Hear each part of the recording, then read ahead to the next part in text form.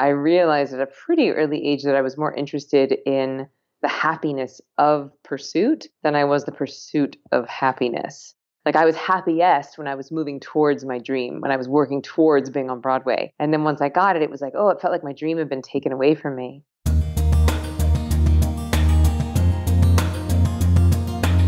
Hello and welcome to the Ultimate Health Podcast, episode 303. Jesse Chappus here with Marni Wasserman, and we are here to take your health to the next level. Each week, we will bring you inspiring and informative conversations about health and wellness, covering topics of nutrition, lifestyle, fitness, mindset, and so much more. This week, we are speaking with Emily Fletcher, the founder of Ziva Meditation and the leading expert in meditation for extraordinary performance. Her book, Stress Less, Accomplish More, debuted at number 7 out of all the books on Amazon. The New York Times, The Today Show, Vogue, and ABC News have all featured Emily's work. She's been named one of the top 100 women in wellness to watch, has taught more than 15,000 students around the world, and has spoken on meditation for performance at Apple and Harvard Business School.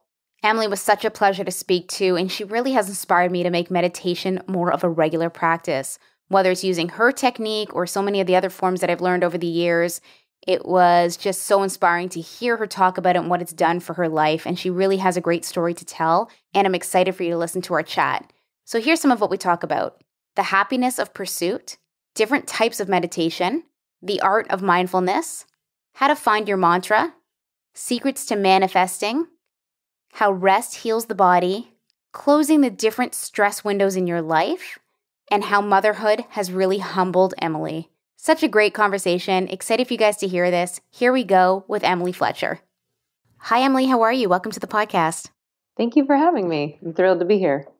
Great to have you on the show, Emily. We have a ton to get into, but I want to start off going into your story and taking it all the way back to when you were a little girl living in the Florida Panhandle. So where specifically did you grow up and what was life like? I grew up in Tallahassee, Florida, and you might have been noticing there's like a passage in the book where I talk about I was doing keg stands of Nat Light in the Walmart parking lot and singing the national anthem at the opening of the Super Walmart. And, it was all football and like super Southern. It's not really a likely breeding spot for a meditation teacher, but here we are. So at 9 years old, you realize your dream is to perform on Broadway. Where did that come from? I was reading the newspaper on the floor of my mom's bathroom. It's one of those moments in life that's very clearly etched into my mind. And she was in the shower and I saw an ad for this place called Young Actors Theater. And I looked at the ad and I looked at my mom and I said, "Oh, Mom, I need to go here. I'm going to be an actress." And she was like, "Okay." It wasn't like if, when, please, can I? It was just, I'm going to be an actress. So she enrolled me a few weeks later, and it was halfway through my 4th grade year. And I was so fortunate to have this place in my hometown. I mean, we studied voice and dance and acting, and we put on shows multiple times a year. And I did that all the way until I graduated high school. And I also happened to have like a really great musical theater program at my public high school growing up. And so I was just really in love with musical theater. And so I joined the BFA musical theater program at Florida State, which is in my hometown. And then moved to New York, to perform on The Great Right Way. And thankfully, my second day in New York, I got my first professional job, which was a show that was performing at Radio City Music Hall. And I got my equity card, which is like the Actors Union. And then I got my first show on Broadway, and I did that for about 10 years. And it was arguably like a version of success, And most of us think, well, once we achieve that dream, then we will be happy. And for me, 3 weeks after my Broadway debut was actually the saddest I had ever been. And I realized at a pretty early age that I was more interested in the happiness of pursuit than I was the pursuit of happiness. Like I was happiest when I was moving towards my dream, when I was working towards being on Broadway. And then once I got it, it was like, oh, it felt like my dream had been taken away from me. And so I thought, well, my happiness must be in the next show or the next job or the next boyfriend. And I did that for a decade until, long story short, I found meditation and it changed my whole life. So when you make it on Broadway, you're only 17 years old at the time. Well, I was 21. Like I graduated from college. It was 2001. So I was 21, which is young, but still not 17 young. Okay. Well, 21. So you're very young. You make your goal and you're performing on Broadway. And let's talk about unraveling something that you started to get into there a little bit. The fact that for a lot of people, achieving a goal like that, their lifelong dream, takes them a whole lifetime. And in your case, you're only 21 and you're there. And like you said, right after you achieve this dream, you're as sad as you've ever been. So was this a good thing or a bad thing for you to reach that dream at such a young age? Well, there's a beautiful concept in the Vedas, which the Vedas are this beautiful ancient body of knowledge from which we have this type of meditation that I teach, and acupuncture and yoga and feng shui. And anyway, there's this concept in the Vedas that says there's no such thing as good or bad. There's no such thing as right or wrong. There is simply creation, maintenance, and destruction. And I think it's a pretty powerful concept to wrap your brain around because it's so tempting as humans to want to judge things as good, bad. Oh, the stock market went up, it's good. Stock market went down, it's bad. It's sunny out, it's good. It's raining, it's bad. And so I think that it was neither good nor bad, but it was an opportunity to find my happiness in the only place that it actually resides, which is inside of me. It's like we all are so conditioned to believe that our happiness is going to come on the other side of that magical person or that magical job or that magical zero in the bank account. And the thing is, we've done that research. We've been doing that research our whole lives. When we were 12, we wanted the bike. When we were 16, we wanted the car. When we were 18, we wanted the girl. When we were 21, we wanted the job. We just keep chasing, chasing, chasing. And the reality is that most of us never have the gift of finding the place where our happiness actually resides, which is inside of us. And every spiritual text has been teaching this since the beginning of time. What you seek is in you. And so I actually, in hindsight, I do think while it was painful in the time, like quote unquote bad in the time, I think it was such a gift because, like you said, most people spend their whole lives chasing the dream. And if you never achieve the dream, then it's easy to stay in the illusion that your happiness will come on the other side of the attainment of it. And so it was such a gift to achieve the dream at 21 and then be like, well, this ain't it. And so where is it? And so, a decade of fumbling and looking and searching and seeking, kind of priding myself on being a seeker. And then I found this type of meditation and I was like, oh, I'm not a seeker anymore. Like I found it. I found it and it's right inside of me. So around the time you find meditation, your health is really starting to deteriorate. You've gone gray, you've got anxiety, insomnia, you're constantly sick and injured. So what do you think was causing this? I think it was an accumulation of stress in my nervous system. I think it was, living your life in a constant state of fight or flight. And I'm not trying to say that my story is any harder than anyone else's. I certainly, I gave a talk a few weeks ago at this conference and the guy that went right before me was a Navy SEAL. So he was talking about, actual fight or flight. People are shooting at him. He's in the ditch. His life is being threatened. And then I go up on stage and I'm like, whoa, I was having anxiety. I was on Broadway. And it just felt so inconsequential. But the reality is for most humans, the fear of public speaking is actually greater than the fear of death. Because for most of us, death is hypothetical, but public speaking is a very real threat. And I think it harkens back to, back in the day when we were, tribal. And if we got up in front of the tribe and they didn't like what we said, we'd get kicked out of the tribe, which actually equaled death. So anyway, when you're an actor, your whole life is auditioning and it's the nervousness and anxiety of being rejected and that intensity and adrenaline rush of performing in front of thousands of people. And in my particular case, my job was to understudy 3 of the lead roles, which basically means you show up to the theater with no idea what you're going to play. Even if I wasn't on, I was terrified that I was going to be thrown on at a moment's notice.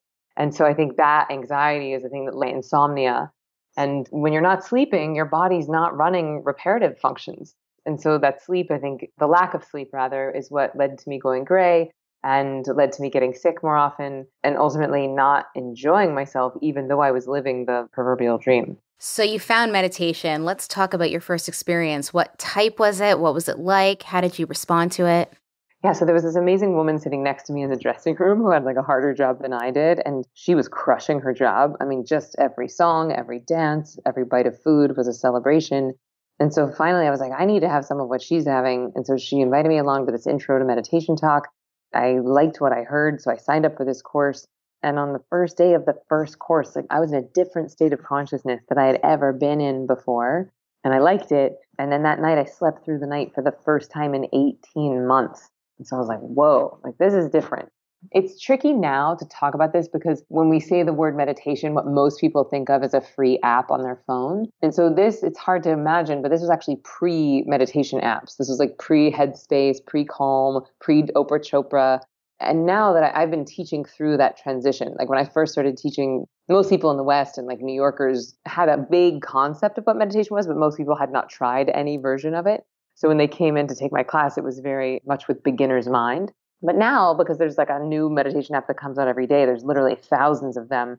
People have preconceived notions of what it is. So anyway, I did not have that. So it was another gift of just going in and being like, okay, well, I guess this is what meditation is. But what I did know was I was viscerally in a different state of consciousness. It was different than waking, different than sleeping, different than dreaming. And then I had no expectations of this, but I did. I slept through the night right away. And then I stopped getting sick. I didn't get sick for 8.5 years. I stopped going gray. I stopped getting injured. And I started enjoying my job again. And so I thought, why does everybody not do this? And so I left Broadway and I went to India and I started what became a 3-year training process to become a teacher.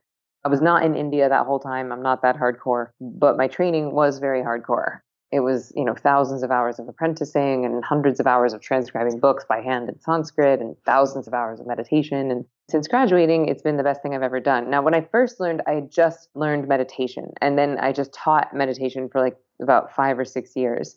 And then I started noticing that I was looking at like the world and like talking to people at cocktail parties and just out and about. And a lot, what I was hearing again and again, and you guys even said this as you were introducing the podcast to me, you were like, there's probably a lot of people listening who have tried it and maybe stopped or dabbled in it or curious about it. And so I started noticing that the world is filled with ex-meditators.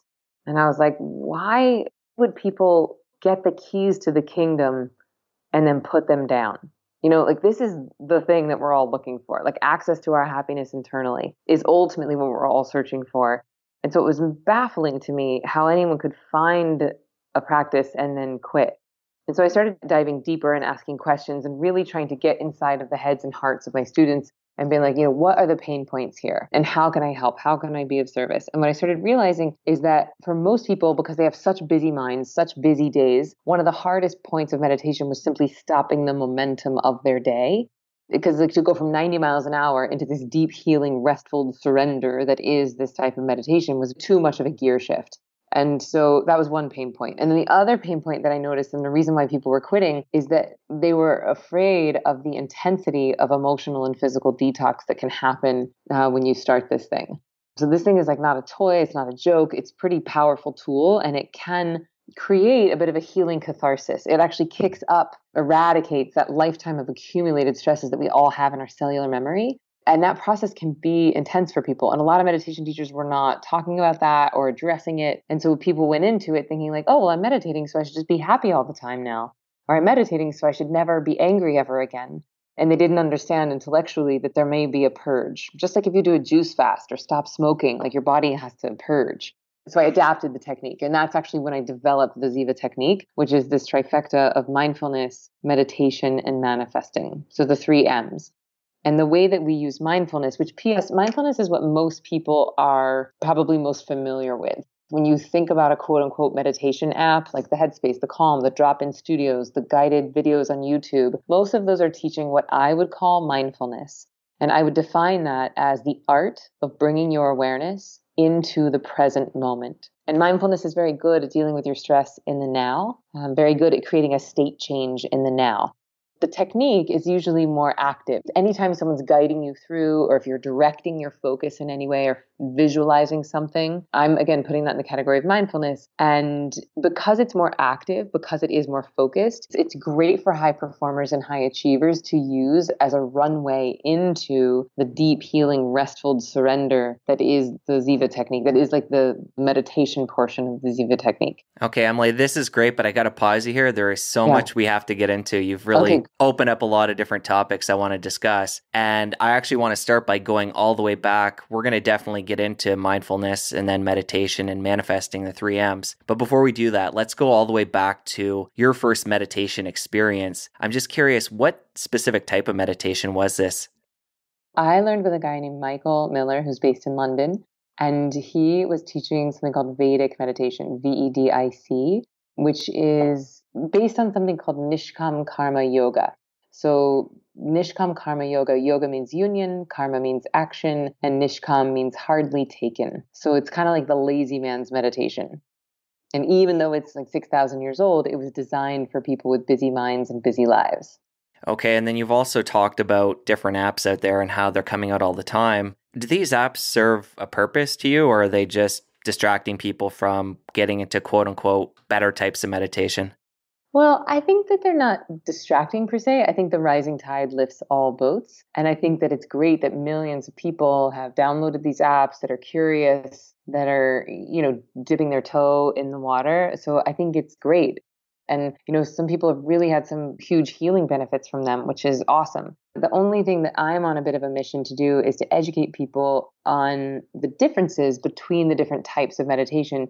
Because what I've found is that with a lot of the mindfulness apps, while it's great for creating a state change in the now, it's good at getting rid of your stress in the now, it's not necessarily getting rid of your stress from the past, which what I've noticed from my own experience and from teaching like 17,000 folks to meditate is that it's really that eradication of the stress from your past that allows you to perform at the top of your game. It's that purging, that healing catharsis that allows you to uplevel your cognitive performance, because ultimately that stress is making us stupid, sick, and slow.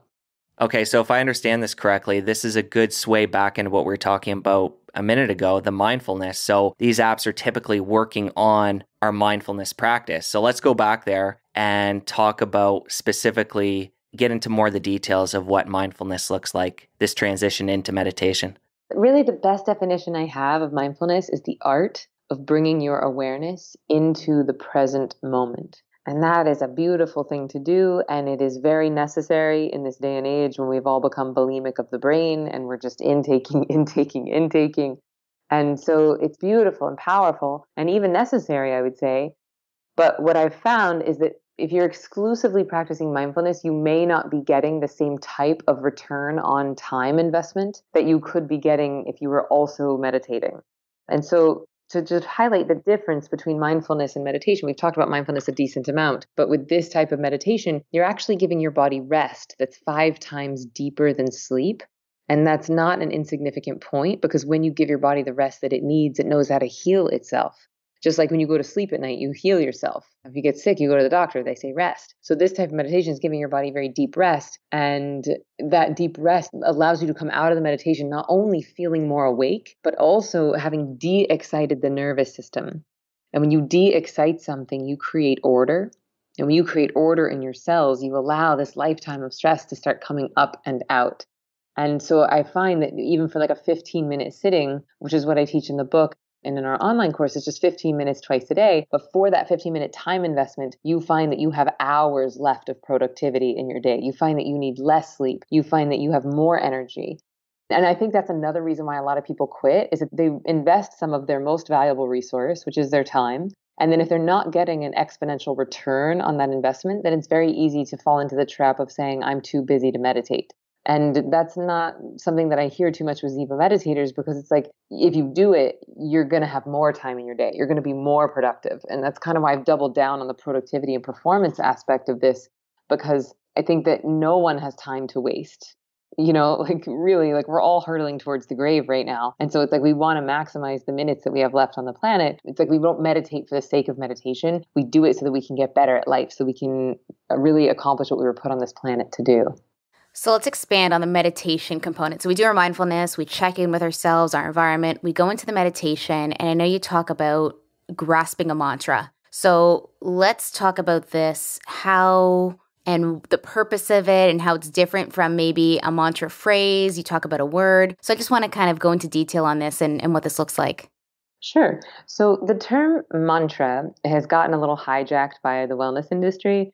A lot of people think that the term mantra is like a slogan, or what I would call an affirmation. You'll see on Instagram like Mantra Mondays, and people will post all these inspiring quotes and phrases, which are awesome. And I'm all about affirmations. I use them when I work out. I think there's power in them. But an affirmation like I deserve abundance, or I'm a strong, angry woman, these are lovely, but not the same thing as a mantra. Mantra is a Sanskrit word. Man means mind, and tra means vehicle. So a mantra is actually a mind vehicle. And in the case of Ziva, they're designed to induce this deep rest. They're designed to de-excite the nervous system. And I liken them very much to the key that operates the car. The key is not the point of the car, but the car doesn't go without it. And so it's not about grasping the mantra. It's not about focusing on a mantra. It's not about chanting with the mantra, but you do have to have it in order to turn the car on. Otherwise, you're just sitting in a parked car in your garage. And I think it's why a lot of people think that meditation is hard is because they haven't invested the time to actually get the training, and they haven't found a technique that was designed for them and not a monk. Because a lot of mindfulness techniques are actually designed for monks. And so once people have a technique that's designed for them and they're willing to invest the time to actually get the training, it's ridiculously simple. And those two things are not the same. A lot of people confuse ease with simplicity, or even simplicity for weakness. But I actually think that the power in this practice comes from the simplicity. Now we're going to take a quick break from our chat with Emily to give a shout out to our show partner, Spruce. The MCT Collagen Creamer is my new favorite product from Spruce. I love adding it to smoothies and warm drinks, and I love getting the benefit of collagen and the creaminess of MCT oil powder. And it's unflavored, so it can really go with any flavor you add to it, whether it's fruity, chocolatey, turmeric-y, it all tastes delicious. And I have to mention that Jesse and I were just on a cruise, as you probably know, and we brought some little packets of Spruce collagen with us. And it was so great to have some collagen on hand that we could add into our chia bowls. Jesse sometimes added it into his coffee. And it was just so good knowing that we had an extra dose of good quality protein going into our body, as each serving of Spruce has 10 grams of protein. And we were using the marine collagen. We love it. It's easy to bring with you. And they also have enhanced flavored collagen packets too that have some flavor in it that you can just put into cold water as well. And of course, Spruce has their beautiful and delicious collagen bars. So lots to get your hands on over at Spruce. Go and check it out. Good, high quality collagen from both bovine and marine sources. And as a listener of our show, you get 10% off all your Spruce purchases. And to take advantage, all you need to do is go to ultimatehealthpodcast.com/spruce. Again, that URL is ultimatehealthpodcast.com/spruce. And Spruce is spelled SPROOS. Go and head over to the Spruce website today and load up on high quality collagen. And now a shout out from other show partner, Kettle and Fire. This is the best bone broth that is just ready to go for you in seconds. Jesse and I are big fans of making our own bone broth on the regular, but sometimes we can't or we don't have time. So it's great to have Kettle and Fire bone broth on hand. Whether you're a purist and you just want plain bone broth, they have both chicken and beef broth, but they also have so many different blends, including curry, lemongrass, miso, butternut squash, tomato, and chili, all blended with their bone broth. So really, there's something for everyone, depending on your palate. And if you didn't know this already, bone broth is so incredible for your skin, your hair, your nails, your joints, your bones. And it's great for regular maintenance or even repair. So if you have something going on with your digestion or your skin, bone broth is that magic formula and will always bring your body back into homeostasis. And as a listener of our show, you save 20% off all the Kettle and Fire bone broth you can handle. And to take advantage, all you need to do is go to ultimatehealthpodcast.com/kettle and fire. Again, that URL is ultimatehealthpodcast.com/kettle and fire. And Kettle and Fire is spelled out KETTLEANDFIRE. Be sure and use the code ULTIMATEHEALTH to save your 20% at checkout. We love Kettle and Fire bone broth. We know you will too. Give it a try right now. And now back to our chat with Emily. And just so I understand, once you find your mantra, I'm not sure the right terminology, you said we shouldn't say grasp, but maybe find it or it comes to surface when you're in meditation. Is it the same one that you want to use all the time? So maybe the first time you practice the Ziva technique, you come up with your mantra and then it's always the same one? Or is it something that might shift depending on what you're going through in life? Good question. So the cool thing about these mantras is they're not diagnostic or prescriptive. So it's not well, I'm going through a divorce, so right now I need to use the mantra of, acceptance. Or right now I'm building a company, so I need to use the mantra of resilience. Because even that would be a meaning or a purpose to it, or you would be going in with some sort of an agenda. So in the book, and there was some confusion about this in the book, and I might actually make an edit in the next imprint of the book, But because I really focus in the book about letting the mantra like come to you, a lot of people misunderstood that to mean that I was saying that you should just like intuit or make up a word or like choose something arbitrary to be your mantra. But I actually give a universal mantra in the book. And I recommend that people, if they read the book, they use that. And then what I do in the online course in Ziva Online is that I teach people a protocol by which to choose a mantra from a curated list. And then when people learn with me face to face in New York or LA, then I actually give them their own personalized mantra face to face. The reason why it's different, depending on the level of support you have, is because what I teach face to face, I like to call it like the Maserati of meditations. Like it's fast, it's powerful, and I think it makes you sexier. But with that power comes like sometimes a very intense level of catharsis. And that's really my job, is to help people through that. And it's why when we teach live, it's like 2 hours a day for 4 days, and I can keep checking in on you. And then people have access to a lifetime of support and follow up. Because if people are dealing with trauma or anxiety or PTSD or have a history of depression or anxiety, then sometimes that catharsis can be quite intense. And I would never want to put people in a situation where they are not equipped to deal with it or move through it elegantly or with the support that they need. So I have this live course. That's when I originally started. And then I wanted to make it available online, but I didn't want to throw people into like a potential suicidal situation or not able to leave their house. And so we made the online course gentler. And then the book is a little bit gentler. So my analogy is that like the live course is like the Maserati. Online is kind of like a great Toyota. And then the mantra that I give in the book is like a great Vespa. It's like they're all going to get you there. They all work, but they're just varying degrees of sort of like speed and power. Okay, so there's the one in the book, but can you give us an example of one or two right now that maybe, you've come across with people that you've trained, just to give, our audience a kind of a reference point of what a couple of them might be? So the most famous mantra there is out there is Om, right? So that, that's what everyone thinks about when they think of meditation. They think fancy fingers and like Om. Om is a monastic mantra. It's originally designed for monks. And so if you were to use Om as your mantra all day in and out, you might find yourself like giving away the keys to your car or signing away the deed to your house, or just kind of waking up those more reclusive monastic parts of you. But that is a great example of a mantra. It's actually the mantra that contains all other mantras, because the sound that contains all other sounds. So a lot of people think Om is OM, but it's actually like Om. It's like AUM. It's the alpha and the omega, the beginning and the end. The sound that contains all other sounds. And if you think about it, it goes from the back of the throat to the front of the lips. Some people liken it to like an acronym almost for the whole alphabet. I love Om. So during the meditation as well, are we focusing on breath work? I know in the book you go through different exercises at the end of the chapters with different breathing exercises. So breath is obviously a big part of the meditation as well, correct? Well, I use those exercises at the end of the chapter for specific use cases, and those are quite diagnostic. So there's one called the 2x breath, which, we can go through right now. I think it's like a nice quick fix for folks. If you're having like an anxiety attack or a panic attack, all you do is simply inhale through the nose for 2 and you exhale through the mouth for 4.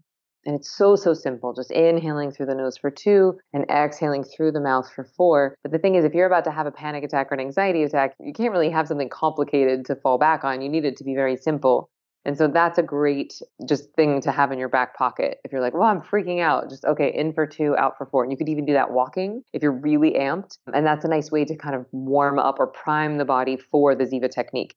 But interestingly, breath is not actually a part of the Ziva technique. I use it in other cases in life, but once you sit down to meditate, because Ziva is a little different than most other styles of meditation, because what we do is we train people to be self-sufficient. And so once you have the training, like you don't need me or an app or anything else. You just sit down, you close your eyes and you dive right in, and you won't even really need the breath anymore. I know I'm being a little vague right now, but to me, I see the breath as like either a great way to warm up the body for the meditation, or as something to do to prevent a panic attack in your waking state, but not necessarily something you would need in the meditation because you'd have a mantra. Gotcha. So it can be part of the mindfulness as you're, tuning into your breath and your surroundings. You can kind of ease into it a little bit easier. That's exactly right. Yes. Okay. So manifesting. This is the last component. Let's talk about this and how we can utilize this to kind of tie the knot. Yeah. So manifesting. It's a word that's getting more and more, I think, accepted in pop culture. Even a couple of years ago, people were like, oh gosh, you want me to secret my dreams? And it's not just about sitting on a couch and getting high and hoping for your dreams to come. Like you still have to take inspired action. But to me, manifesting means consciously creating a life you love. It's you getting intentional about what you want your life to look like. And again, while that might be simple, it's not so easy for most folks because most of us have been in survival mode for so long that we don't even know really what we want. It's just like, well, let me just get through this day and let me get through this acquisition and let me get my kids to sleep. And it's just survive, survive, survive, that we've forgotten to ask ourselves, what do I want to do? How much money would I like to make this year? What's my dream relationship look like? What's my dream relationship with my body feel like? How much sex do I want to be having? What's my dream home look like? And so a lot of us even think that we're manifesting, but we're accidentally complaining. We're like, oh, why did she get a raise and I didn't? Why can't I lose this weight? Why won't my boyfriend go to therapy? And so if we ask these negative questions, then we tend to get negative answers. And so what I do in the training is I encourage people to utilize these few minutes right after the meditation, which is a very sacred time, very powerful time to meditate because the right and left hemispheres of your brain are functioning in unison. And so to set your intentions from that space is very powerful. It's easier to both listen to how nature wants to use you and for you to communicate your desires to nature when you've de-excited the nervous system and the right and left hemispheres of the brain are functioning in unison. So, and here's the Cliff's Notes secret to manifesting is imagining your dream as if it's happening now, as if it is the current reality. And what a lot of us mistakenly do is that when we think about our dreams, we accidentally worship the space between where we are and where we think we should be. And worshiping that distance between where we are and where we want to be is actually the definition of stress. Stress is the space between where you are right now and where you think you should be. So we want to take care that we're not watering those weeds. We want to take care that we're watering the flowers, that we're putting our attention on the thing that we want to grow. So in this case, it's basically just imagining the dream as if it's unfolding all around you.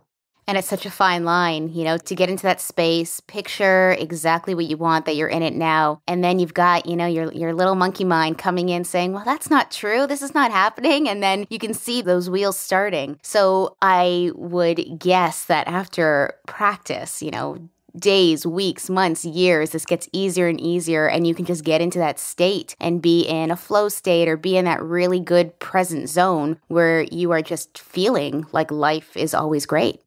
Yes, well said. And I think to your point, for most people, manifesting is very hard in the beginning. It is a decidedly advanced practice. And what I found is that just after time, some weeks, some months of meditating, where you're carving out the stress from your body, you actually start to believe that you deserve your desires. The trick is we don't get what we want in life. We get what we believe we deserve. And so that's why I found that the whole really is greater than the sum of its parts. So like the combination of meditation and manifesting together is so much more powerful than doing either one alone. Because if you're just manifesting, you could have line your wall with vision boards and watch The Secret on repeat. But if you're not doing the hard work of getting your buns to the chair every day, twice a day, then chances are your body's still riddled with stress and you don't believe that you deserve your desires, or you just feel so overwhelmed that you can't even imagine even starting going for your dreams. And so after a while of getting out of fight or flight, getting out of survival mode, you start to have more space for creation. You start to have more space for, like you said, flow, and it just gets a lot easier. So Emily, you've touched on the stress and carving it out of our lives a couple of times, and I want to go back to meditation and talk more specifically about this. So what kind of stress are we talking about, and how specifically are we getting this out of the body? So when I say stress, I mean any type of demand on your body. Even if you had a great childhood and you've been in therapy for 10 years, like just being a human being alive on the planet Earth right now, like your body's not living in accordance with nature. If you're looking at your iPhone, if you're microwaving your food, if you're eating mangoes in the wintertime, if you've ever taken a plane ride or sat in a motor vehicle, that is quote unquote stressful on the body. It is demanding on your body. It's burning up something that we call adaptation energy, which is simply your body's ability to adapt to a demand. And so what the meditation is doing is that it's basically giving your body this deep healing rest. And it's like you're filling up your reservoirs of adaptation energy so that you can more elegantly handle the inevitable demands of life. So every single time you've ever launched into a fight or flight stress reaction, like a dog barked in your face when you were 10, your parents divorced when you were 12, your breakup when you were 16, getting rejected from that college when you were 18, like anytime you've ever been sad, stressed, or been in an actual fight or flight situation, it's left a little open window on your brain machine. It's called a premature cognitive commitment, PCC. And by the time the average adult is 20 years old, we have about 10 million of those. 10 million premature cognitive commitments. I liken it to having 10 million open windows on your brain machine. And so in order to survive, we've had to minimize those windows, right? In order to just be present in our daily lives.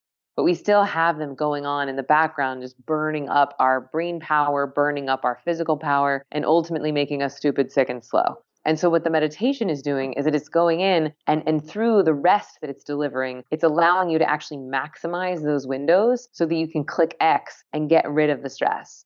And then once it's out, it's never coming back. And so what so many of us have done in the kind of like the Western model of medicine is like just mask the symptom, just shut it down, shove it down, don't feel, don't cry, don't be angry, don't get sad, just take an Advil, take some coffee, move on, move on. We just pretend like the symptom isn't there and we just power it out at all costs. And then we wonder why we have adrenal fatigue and are getting cancer and heart attacks and, chronic inflammation, any other, fill in the blank chronic situation.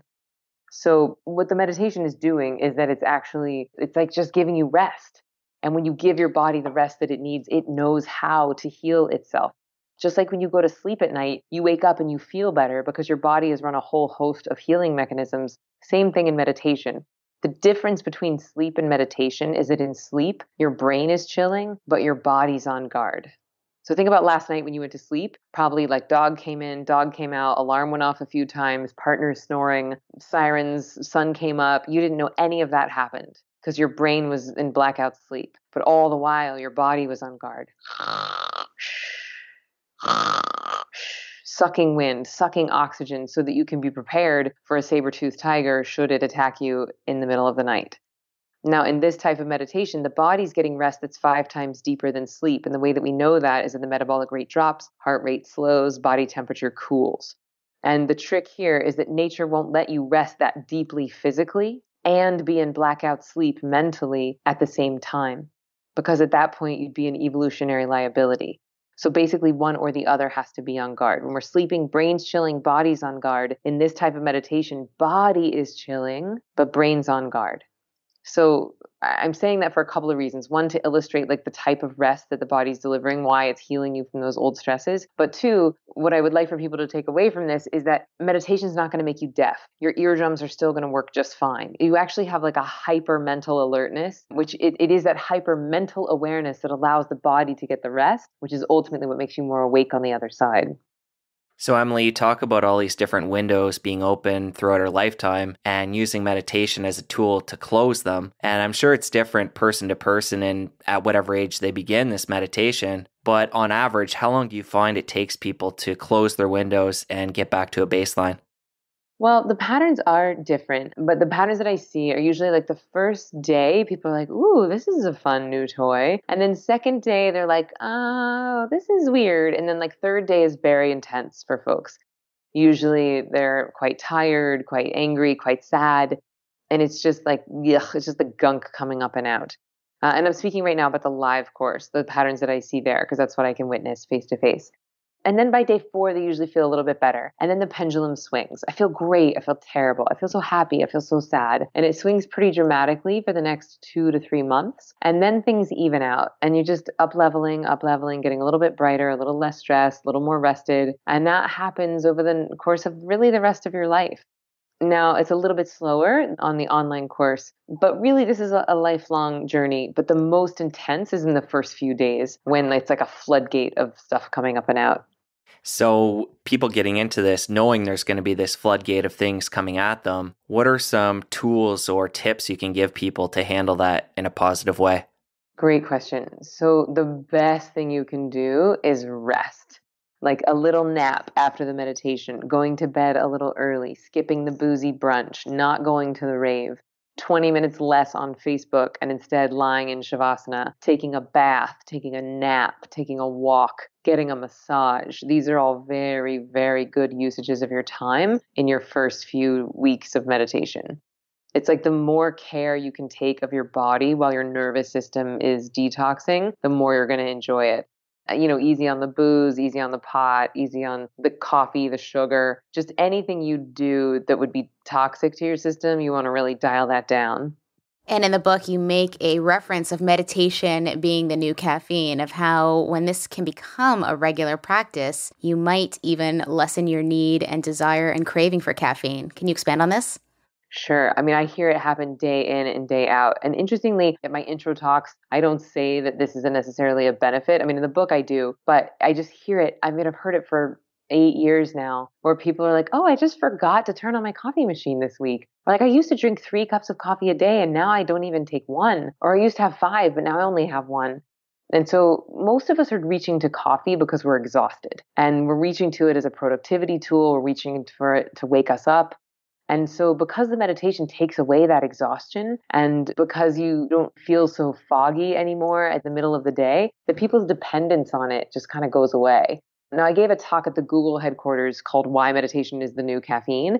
Really, both of them can be productivity tools, but caffeine is molecularly very similar to a chemical called adenosine, which is what your brain produces to tell you that you're tired.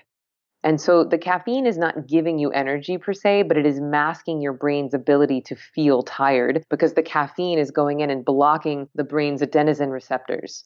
But all the while, your brain is still producing that chemical. So once the caffeine leaves those receptors, then all that adenosine floods in, and then you're more tired than when you started. That's what the come down is. And so my argument is like, look, for the same amount of time and ultimately less money over time, you can give yourself a productivity boost and an energy boost that is sustainable, that is self-sufficient. And as I think I quote John Mackey, the CEO of Whole Foods, in there, when he was talking to one of my friends and drinking a coffee, and he's like, oh, your energy is not your own.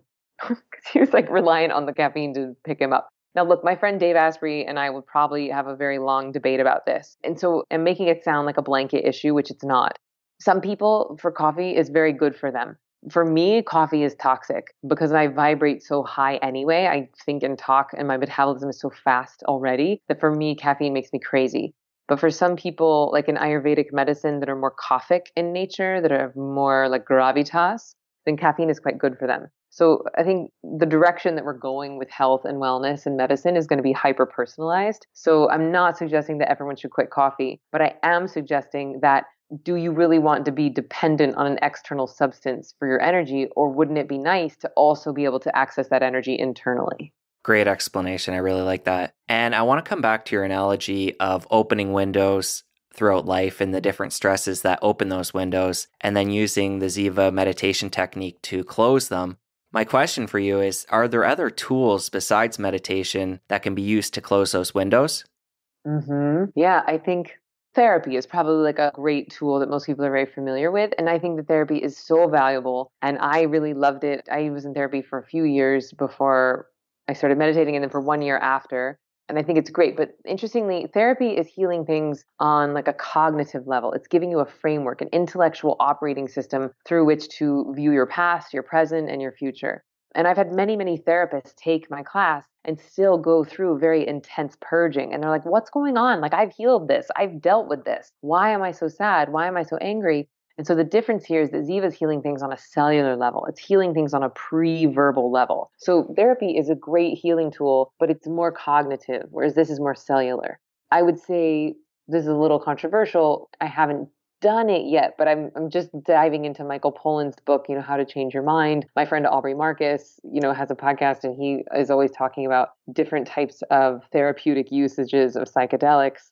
From what I've seen from my friends, it seems like with the right practitioner and the right dosage and the right intention and the right follow-up program, some psychedelics can be very healing.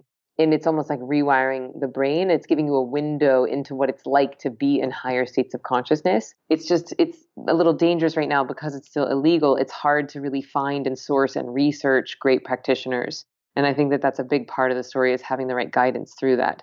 Another thing that I've heard is very effective is EMDR, which is like eye movement directional. I forget what the D and the R stands for, but it's a type of therapy where you're moving your eyes from right to left.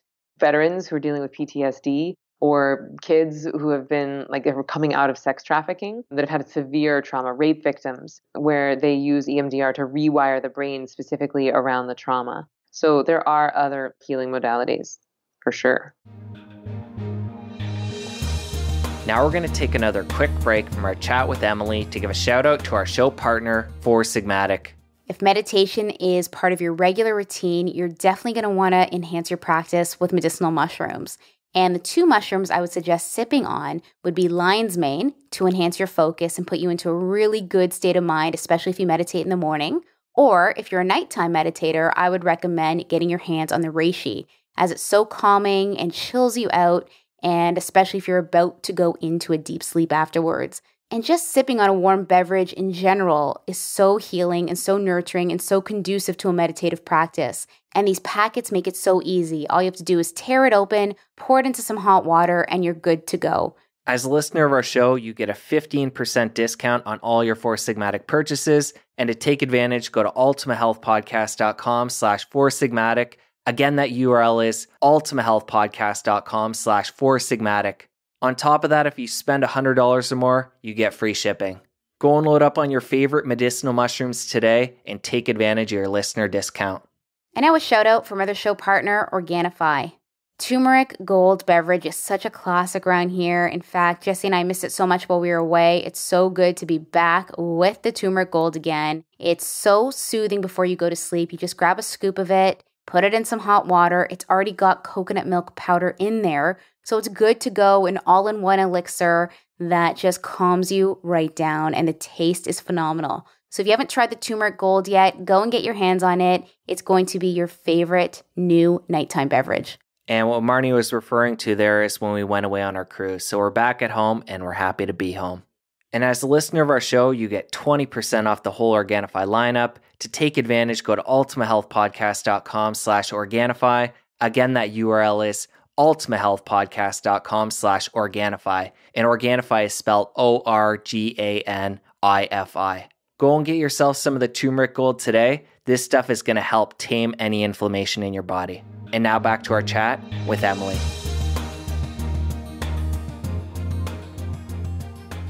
And Emily, coming back to the psychedelics, I know you've talked about in the past a friend of yours that wanted you to try LSD, and eventually at the right time for you, you came around to try that as a therapeutic thing for yourself. So take us back there and tell us the story of what that was all like.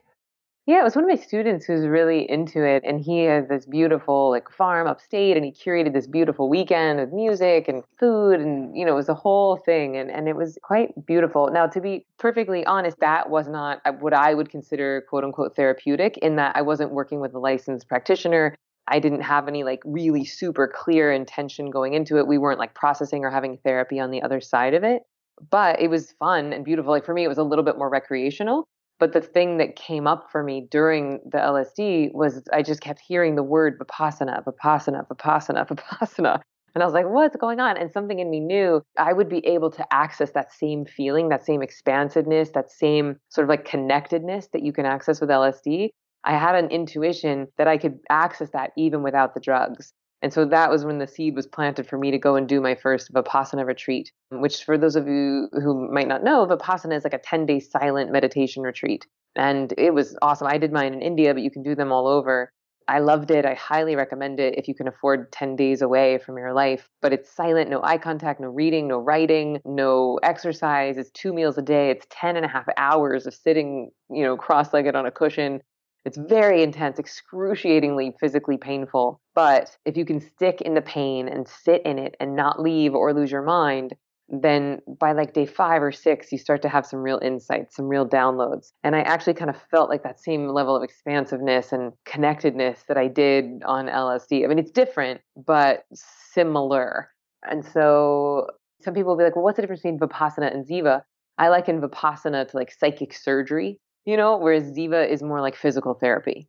It's I'm teaching you how to do your exercises on your own, and you got to do them every day. It's meant to be integrated into life, versus Vipassana is very monastic, and you're going away, and it's a big psychic shift.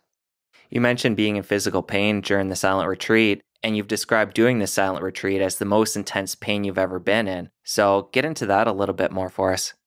For the first 45 minutes of Vipassana, you're oh, great, doing great, nailing it. I can only speak from my experience, but from like minute 46, I was like, certainly I'll have to amputate my legs. Certainly I'll never be able to walk again. And so from minute 46, and now you've got, 9 hours and 15 minutes left to go in that day. And you're just, and your brain is finding any way out of the pain. And so I remember on my first day, I was like, well, I'll just go and sneak another cushion. So maybe the extra cushion will help. And so I had a second cushion. And then on the third day, I got another cushion for underneath my knee. And on the fourth day, I got another cushion for under my butt and then my other knee. And then finally, the teacher calls me over and he whispers in my ear and he goes, stop trying to not be miserable. And I was like, oh, got it. Like I was trying to avoid the pain. I was trying to stop feeling the pain. But the whole point of Vipassana, and again, at least for me, is that you have to learn how to sit in the pain.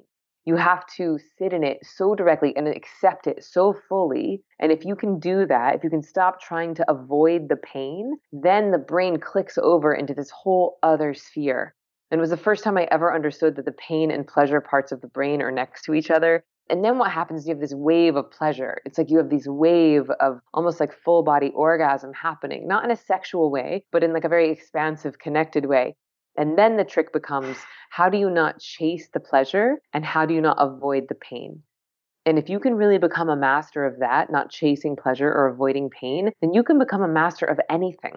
Any addiction, any need, any grievance. It's like that's really all we're doing in our lives usually is avoiding pain and chasing pleasure. And so Vipassana kind of just throws you into the fire of that. And did you have any psychological freakouts during the 10 days? I did not, but I had been meditating for 10 years by the time I went. But I did see people freak out. Like I saw there was a couple of people left. I could see a guy like going through what seemed to be like borderline psychotic break. I've had friends who have gone and had, not full psychotic breaks, but like there's something that shifts. And so I guess my only word of caution around doing Vipassana would be starting a daily meditation practice before you go. Like I would not show up like hungover and toxic, having never meditated before and super stressed. Because it would be like just stopping heroin cold turkey with no support or methadone and it's too much coming out all at once. So we've talked quite a bit about the Ziva technique and the 3 parts, but I'm just curious, where does the word Ziva come from? Oh, it's actually a Sanskrit word that means bliss. And it's a Hebrew name that means one who is radiant or kind. And since bliss, radiance, and kindness are pretty common side effects of meditation, I thought it would be a good name. Plus, it looks real good on a tote bag. It's beautiful. And Emily, you had a baby boy recently. I did. Yeah, he's beautiful. Jasper, can you just share what this experience was like and how this has changed you? Ooh, well, my pregnancy was a dream. It was so fun being pregnant. I loved it. And I've been studying like pregnancy and labor for like 11 years or so. Like I've been really interested in pregnancy and I'm on the board of a company called Expectful, which is all, guided exercises for pregnancy. And so I really went into this experience super arrogant, just thinking I was going to have a dream birth and I wanted to be like in a tub at home. And I figured my postpartum would be a breeze. Like I didn't even read about postpartum depression because I was like, well, that's not going to happen to me. And then my labor was super intense. It was 4-day back labor. And then I went into a pretty brutal postpartum. It was just a series of physical complications. Like my stitches came out and he had a tongue tie, which means he couldn't nurse properly, which made nursing excruciatingly painful. And I'm going to say more painful than Vipassana. And also it's like you have to do it every 3 hours around the clock or your kid dies. And I wasn't making enough milk and he had jaundice. It was just like bang, bang, bang. And just sleep deprivation alone is enough to make you crazy.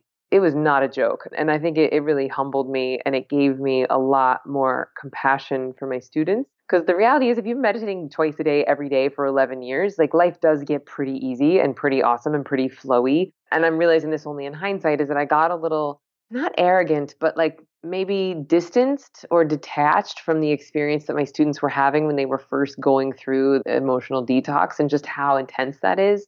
And so I think had I just kept going on that trajectory, I might have been a little flip or lost a little bit of empathy or compassion. And so just reminding myself of just how hard that was. And it's like PMS, but on crack. It's like you can know that PMS is coming and it doesn't make it feel any less real when you're in it. Like you can know it's a hormonal thing, but still when you're in it, it feels real. And so with postpartum, like your hormones are changing so dramatically. Like you're losing, I think, progesterone, which is what makes you feel so high when you're pregnant. And then when that goes out, prolactin comes in, which is what makes your milk come in. So it's like a beautiful, complex system, but it's still a huge transition. And even though you know it's going to happen and you know it's hormonal, it doesn't make it feel any less real when you're in it. So anyway, I stopped meditating for a month after Jasper was born. And then my second month, I was able to do once a day. And then when I went back to work after 2 months, I started back with twice a day. So, and even that was like a good reminder of, hey, we meditate to get good at life, not to get good at meditation. It's not so you can have a perfect meditation record. It's like I had been putting deposits in the bank account for so long so that I had some reservoir to make it through. So it's an extraordinarily high demand time. I don't know if that was the answer you were looking for, but it was intense. No, it's great. And do you have any tips for anyone who might be going into pregnancy or who is pregnant, anything around incorporating meditation into just the whole process of being pregnant? Yeah. So, I mean, even though I said that I quit in my first month postpartum, like, I don't want to say that my stress was special, but I did have like a pretty intense physical challenges in the first month. It's almost like I needed to be stressed. I needed to be in fight or flight to stay awake for that time. But for most people, if they're dealing with postpartum depression or sleep deprivation, I do actually think that meditation would really help. The number one thing I would recommend for people who are looking to get pregnant, if people are on the fertility journey, I highly recommend starting a practice. And we have a couple case studies in the book talking about 44-year-olds who weren't even candidates for IVF. And then they started doing Ziva for like 2 years and came back and they had the fertility of an 18-year-old. And so I think it's great to start a practice even before getting pregnant. And then when you're pregnant, your body's working so hard creating a human that you want to make sure you're filling up your reservoirs as often as possible. And then when you're then a parent, you're probably not going to be sleeping as much as you would like, and your sleep might be interrupted. And so the Ziva, the best way to talk about it is it's like a supercharged power nap, but without the sleep hangover. So instead of needing an hour nap, if baby's napping, you might be able to meditate for 15 minutes and then get up and clean your house or, do some work for the other 45 minutes. And so it's just really kind of a game changer. And I know now because I just launched a baby and a book in the same year, and there's no way I would have been able to do that without meditation. So Emily, transitioning out of baby mode into stress mode, I know we've talked a lot about how meditation can be used as a tool to purge stress, but for people just living their day-to-day life, what are some techniques and different things that you're doing to keep stress at bay and to keep balancing your life? Yeah, so other things that I do is that I've become much more like draconian about my sleep.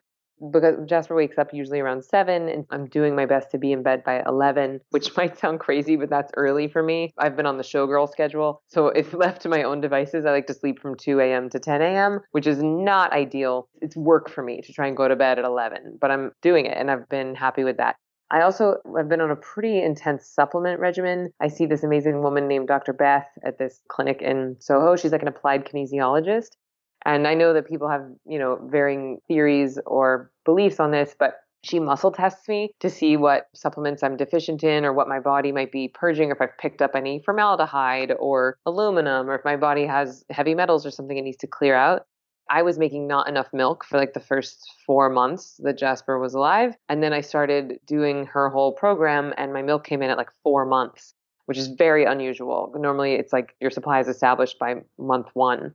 So I do my supplements and sleeping, and then I have this smoothie that I make every morning that's like half an avocado and greens and blackberries and blueberries and collagen powder and Vega chocolate protein powder and a raw egg and coconut milk. So I wake up, meditate, do my smoothie and do my supplements. And then I try to do some form of movement every day. And that's very flexible. It could be 15 minutes of yoga. I might do 15 minutes of high intensity interval training. On a great day, I'll go and take a class. But I do try and move my body at least a little bit every day. So early on in the interview, when you're telling your story, you talked about going to India on and off for 3 years as your training for meditation. And I just want to go back there and get into some of the details of what day-to-day life was like when you were there. And then talk about the transition coming to New York, such a busy city. I mean, I'm not sure exactly where you were in India. It might have been quite busy there as well. But compare and contrast for us the difference of living in India versus New York. Yeah, so a typical day in like meditation teacher training land would be anywhere from like 2 to 4 hours of meditation. And specifically, the type of meditation I was doing is something called rounding, which is like very gentle yoga into a breathing technique, into meditation, into this like guided visualization. And the thing takes about an hour. So I would do like 3 or 4 hours in a row, or, sometimes I do 2 hours, take a break, do another 2 hours. Lots of listening to lectures, transcribing books by hand in Sanskrit. And then at the end, there's a lot of memorization as well, which sounds crazy, but there's certain things you have to memorize that kind of allow you to field almost any question. Like some people will come and sit in on like a Q&A and they'll be like, how do you know the answers to all these questions? And it's because I've just spent so much time memorizing these different things that happen like different ways. Like people are having headaches. Well, where in your head is it? Well, if it's this part of the head, it probably means this. If it's on that part of the head, it probably means that. And you're right, though, there is a big juxtaposition. Like, it's definitely a softer existence than living in Manhattan. And I think that for a lot of folks, especially who are just like in India exclusively that whole time, it's very challenging to come back and then start a company or start teaching or even get on the subway because your nervous system is so raw. But because my training was a little bit slower, it was a little bit more integrated, I felt like I wasn't as raw coming out of it. And I was still kind of like building my website and looking at the entrepreneurial aspect of it, even from the middle of my teacher training. So for me, it didn't feel like a sharp contrast. It was kind of a gradual transition, which I'm very grateful for. What was the food like in India? Oh, delicious. I love the food in India, especially in Rishikesh. The whole town is vegetarian. And so I went vegetarian for a few years after that. I mean, it's just spices. And if you ever go to Delhi, there's a spice market and it's like an accosting of your senses. You almost can taste the smells. They're so strong coming through your nose. And what does your diet look like these days? You mentioned transitioning off the vegetarian diet. Yeah, I would call it sort of like a paleo Veda, if you will, meaning that it's kind of Ayurvedic, kind of paleo. So I do my smoothie in the morning, and then lunch is quite variable. And then I have these amazing women named Amy and Jamie, who I think they're changing the name of their company, but it used to be called Dear Belly. And they will sometimes make like home cooked, like Ayurvedic meals for my family and I. And I get that that is a total luxury, but in this very high intense, like book launch, baby, running a company, breastfeeding time, I just knew that like something's got to give. And so for me, it's cooking is the thing. And yet the food is very important to me. So something I'm willing to invest resources in. So they're awesome and they make farm fresh, organic, plastic free, hormone free food for my husband and I. And it's such a gift. So I'd say it's like a, low carb, meaning that I'm not eating too many processed carbohydrates. My husband is gluten intolerant, so we don't eat much gluten. And, the sugar tip, like I try to stay away from sugar, but I'm not like militant about it. Just the usual. I try not to be too regimented about it. I try to listen as much as possible to what my body needs and wants. And actually, for the past week, I've actually been enjoying feeling a little rebellious. Like I was so disciplined with my time, with my diet, with my exercise during the launch because I had to be almost draconian about my health care. That the past few weeks, I've kind of enjoyed just being a little bit like, I'm going to eat that ice cream. I'm going to drink that wine. I'm not going to the gym. I'm going to balance back. But right now, I'm just enjoying the pleasures of life, and it's super fun.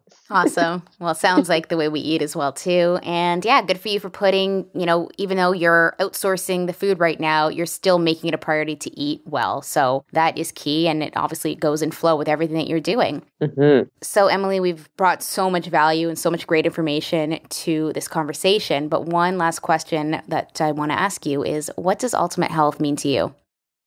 Ultimate health means to me the ability to fully enjoy my life.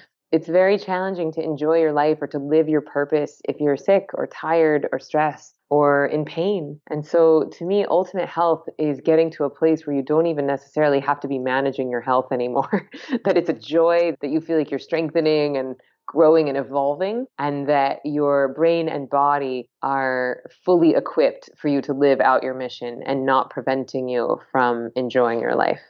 I love it. Beautiful. And your book is Stress Less, Accomplish More. Other than our listeners getting a copy of the book, how else can they connect with you? Yeah, so if they're interested in diving into either the online or the live course, they can check out zivameditation.com. That's just ZIVA meditation.com, and all of our information is there. And then we're also all over social media, just at zivameditation.com. All right, Emily, we're going to link everything up in the show notes over at ultimatehealthpodcast.com for the listeners. And this has just been a great conversation, and we thank you greatly. It's my pleasure. You guys are awesome. Thanks for having me. Thank you so much, Emily. Thank you, Emily. We hope you enjoyed today's conversation with Emily. I really loved it. And as I said in the beginning, I am so excited to make meditation more of a practice in my life. And let us know what you think over on Instagram. Give us a follow at Ultimate Health Podcast. Make sure you're also following Emily Stella Fletcher.